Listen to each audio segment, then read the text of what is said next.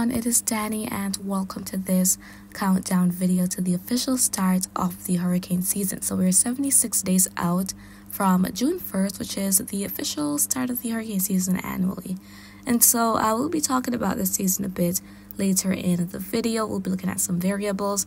As we can see right now on the infrared satellite imagery, there's some thunderstorm activity and even some heavy rain moving through parts of eastern Texas and into Louisiana as well. But aside from that blob up there, we're not seeing anything much really happening across the Atlantic basin and especially the Caribbean. So there's very stable weather conditions across the Caribbean right now, so nothing much is happening. Of course, there are a few passing showers at times, but in terms of any significant shower or thunderstorm activity, that's not really happening across the basin. But as we're going to be heading through today, as I said, there may be a few showers loitering around. So for parts of the Greater and Lesser Antilles, even near the Bahamas, going towards Central America as well. Some parts of Colombia are currently experiencing some thunderstorm activity, so there may be some additional showers later today. Similar story for parts of Venezuela, Guyana, Suriname, and French Guiana.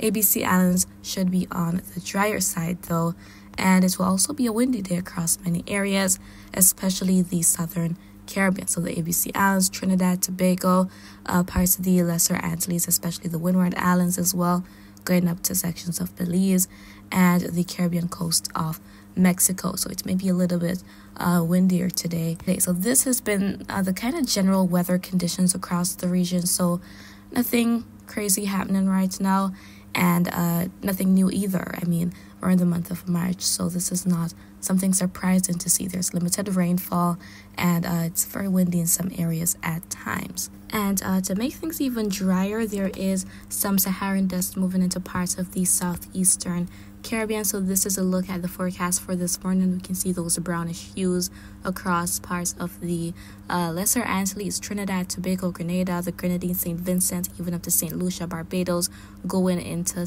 northern South America. So there is some dust moving in, not a very dense plume, but you may notice it. You may notice that it's hazy out there, and in higher concentration, the dust can actually result in its adverse health effects. So that's what's going on right now, guys.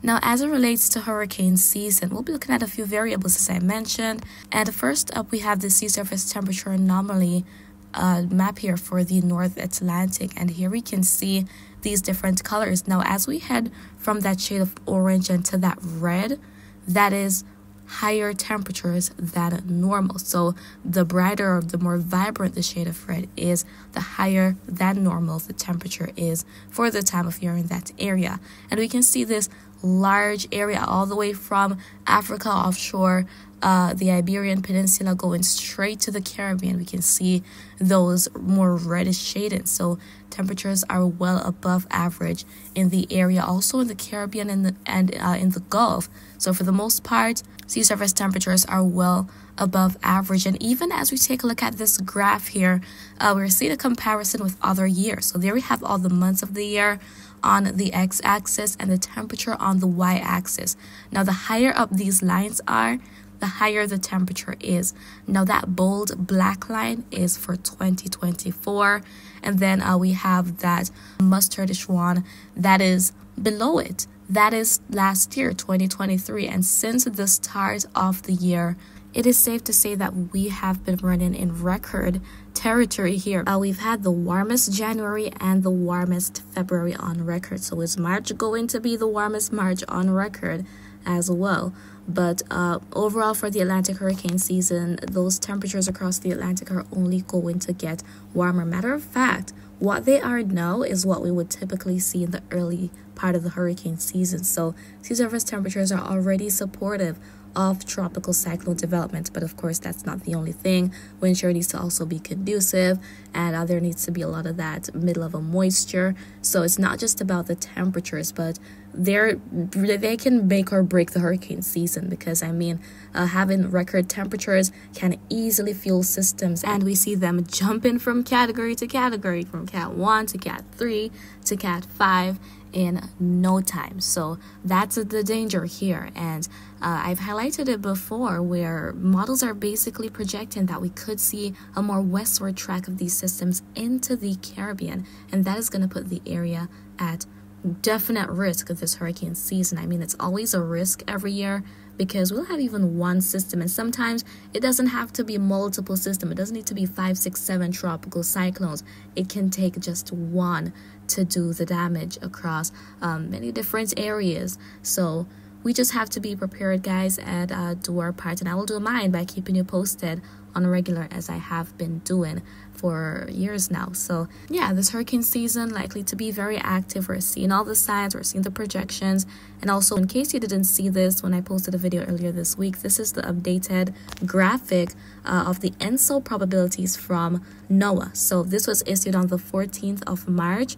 The red bars indicate El Nino, the gray bars indicate neutral ENSO, and the blue bar indicates La Nina. So the higher these bars are, the higher the probability of seeing that phase at that time of year. So there we have the months. We've got February, March, April, May, April, May, June, July. So gradually as we go along, we see the gray bar kind of spiking, but then we see it going down, and we see the blue bar going up, which means we're going to be transitioning from El Nino to neutral phase to La Nina as we're going to be heading into this hurricane season. So the chance is definitely high for that to happen, and I don't doubt it. So yeah, this hurricane season is certainly looking to be a very active one. And even looking at the sea surface temperature anomaly map of the world, look offshore South America in the Pacific. We're seeing those darker blue shadings indicating some cooling. So it's already cooling a bit over there. So El Nino is making its way out, and that's going to set the stage for what's to come in the next couple of months, which is La Nina.